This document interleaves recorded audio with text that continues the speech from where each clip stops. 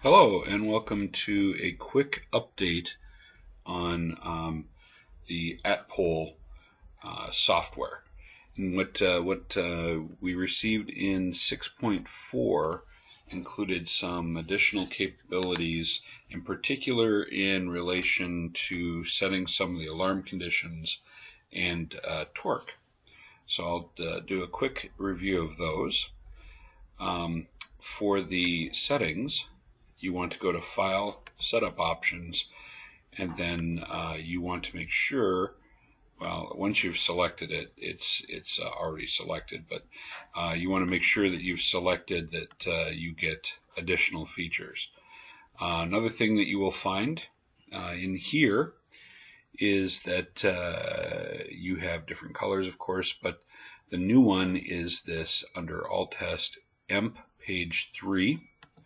You select that, and here you can start setting your alarms for current deviation, voltage deviation, and then as well your harmonic distortion limits for current and voltage that will call up your different alarms in your reports. This is nice because prior to this you did not have the ability to set any of the alarms.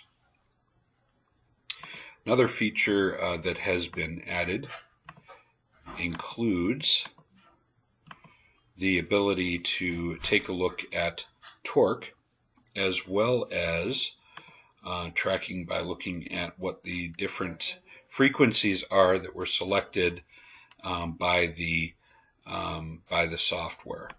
So these are where the cursors are for the different things, and then also here is the alarm settings, or the alarms that were detected, different values and so on.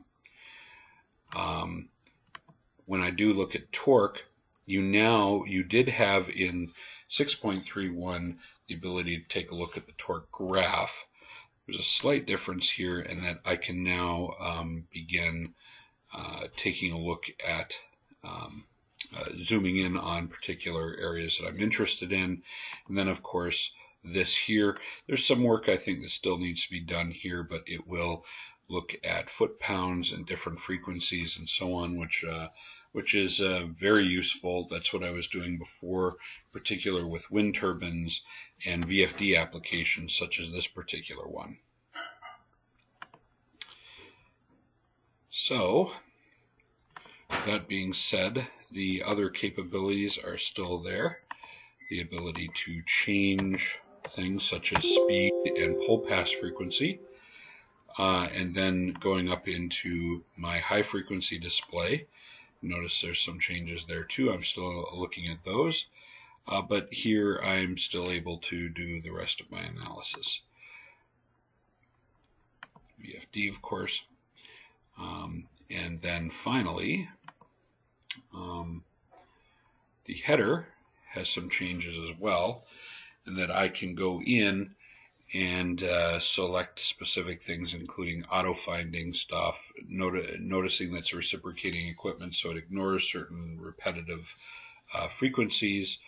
Of course, the addition of DC equipment and generators, bearing information, and then the usual stuff.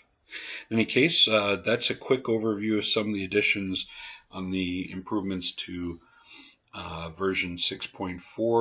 For additional questions, please see my presentation on this software overall. These are just the additional features. Thank you very much.